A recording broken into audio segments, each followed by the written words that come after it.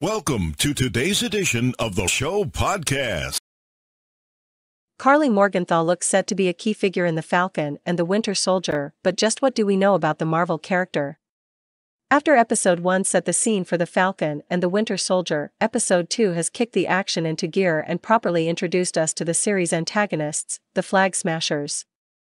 Following their raid on the Swiss bank in Episode 1, the group have attracted the attention of Bucky and Sam as well as the new Captain America, John Walker. The anti-patriotism group is led by Karli Morgenthau, but just who is she and what do we know about her origins in the Marvel Comics? The Falcon and the Winter Soldier exploded onto Disney Plus on March 19, 2021. Arriving a matter of weeks after the weird and wonderful WandaVision, the second of Marvel's MCU TV shows continues the stories of Sam Wilson and Bucky Barnes.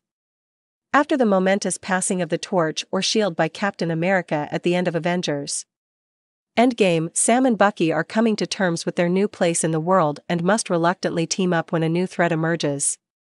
Karli Morgenthau is the leader of the Flag Smashers and first appeared in The Falcon and the Winter Soldier's opening episode as she distributed masks to the crowd before the Swiss bank heist. She appears more prominently in Episode 2 as Sam and Bucky go in search of the Flag Smashers as they prepare to smuggle some medicine, and we see that she also has superhuman abilities. Later on in Episode 2, we finally get our first look behind the mask and see that Karli is a driven young woman who inspires lots of confidence in her followers who share her anti-patriotism views and believe that the world was better during the blip. Dedicated Marvel Comics fans will know that Karli Morgenthau actually began life as a male character named Karl.